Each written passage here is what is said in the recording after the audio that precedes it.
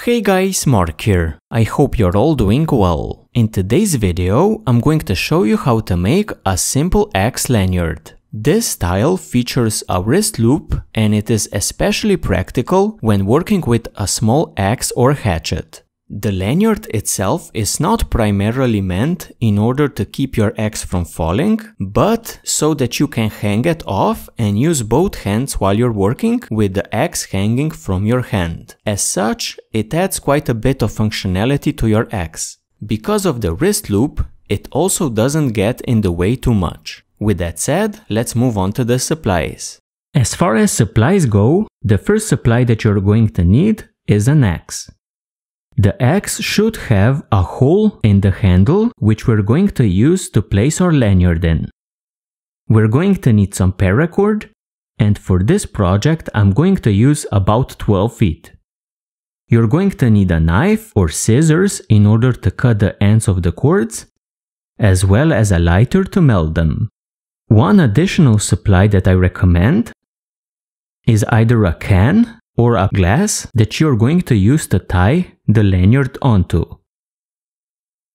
This just helps you get started and we're not going to use it for long. This is an old Pringles can that I'm using here, but as long as it is round, it's going to work just fine. So with these supplies listed, let's begin. To start off, secure your axe in order to prevent injury. Take your paracord. Again, this piece is about 12 feet long, and feed one end through the hole in your handle of the axe. Make sure that both of your ends are of equal length.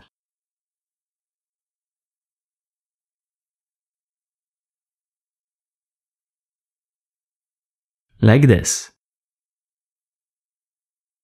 We're going to continue by tying a lanyard knot. The lanyard knot is not absolutely required, but it does make for a nicer looking lanyard.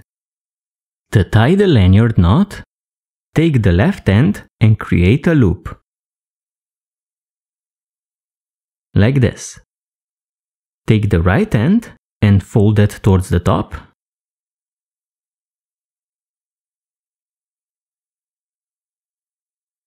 Like this. Basically creating an U shape. Place your right end under the loop, like this. Then go over the left cord here at the top, and under the left cord here at the bottom. Then take the end, again of the right cord, and go over, under, over.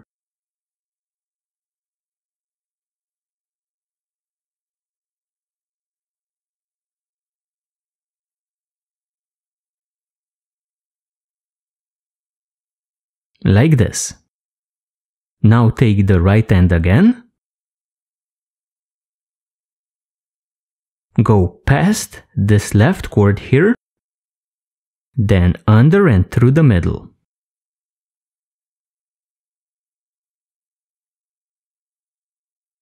Take this bottom left end, go past this right cord here, then under and through the middle.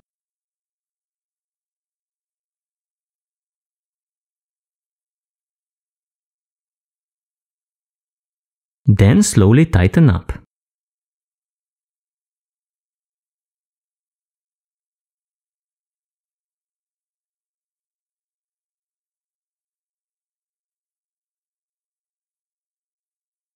What you're going to get is a very loose lanyard knot, and we're going to move it up a bit further towards the handle.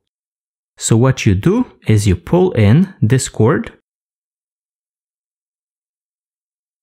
and work it through the knot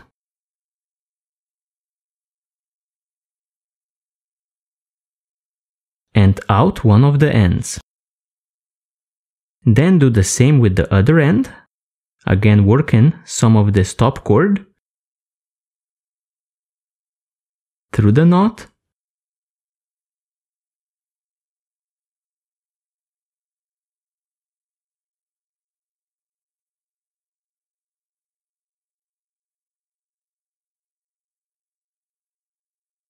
And what you're going to get is a nice looking lanyard knot. This is again completely optional, but it does look quite nice in my opinion. And now for the main part of this tutorial, we're going to do the wrist loop. Take a can, in my case a Pringles can, but it can be any type of a can or bottle. Take the ends of your cord and fold them over the top. Then go through these two cords here at the top, one to each side.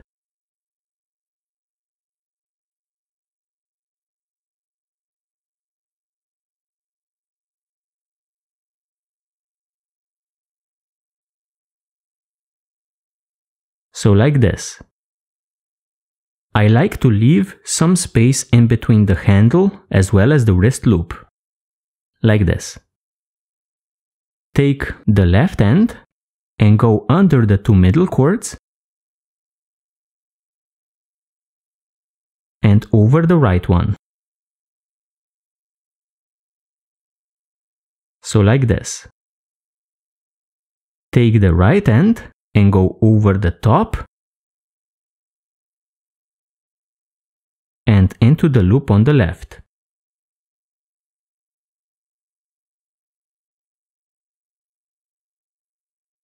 Like this. Then tighten up.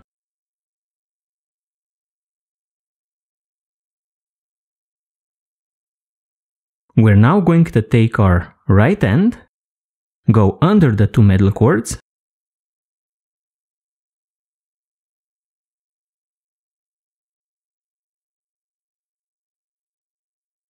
over the left one, then take the left end, go over the top and into the loop on the right side.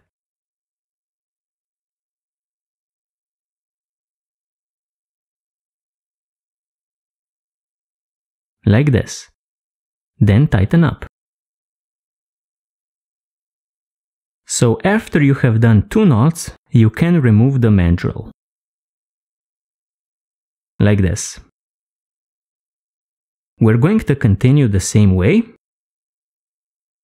So we're going to take our left end, go under the two middle cords, and over the right one. Then take your right end,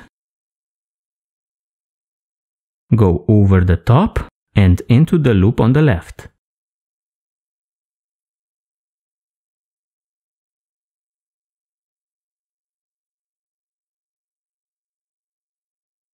Like this. Then tighten up. Now take your right end, go under the two middle cords and over the left one. Then with the left one, travel over the top and into the loop on the right side.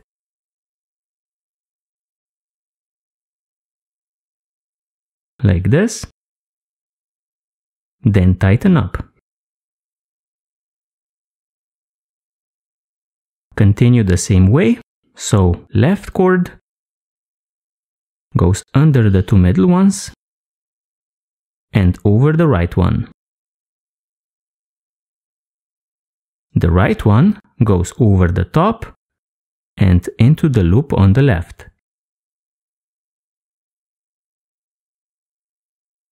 Like this. Then tighten up.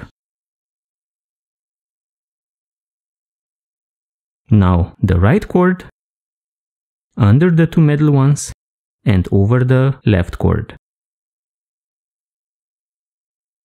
Then the left cord goes over the top and into the loop on the right.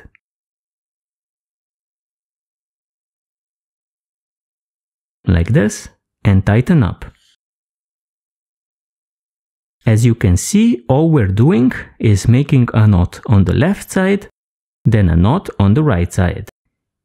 So again, left cord,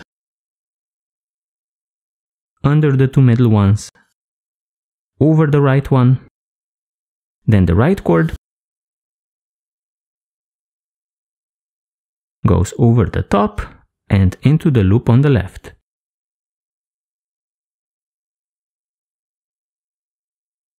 Tighten up.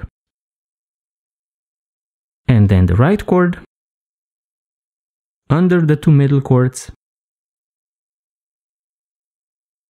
and over the left one. Then the left one goes into the loop on the right.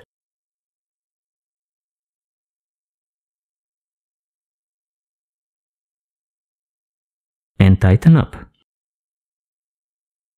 You will want to continue this until you get like a bracelet around your entire wrist and a bit more. At that point, we're going to finish our wrist loop.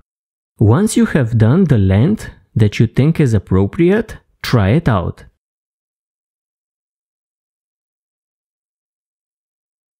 I like to have my wrist loop around and around my wrist with a bit of slack extra. So this is the perfect loop for me. At this point, simply cut and melt the ends and you are done. So guys, I hope that this tutorial has enabled you to make a practical as well as nice looking wrist lanyard for your axe. Thank you and see you next time.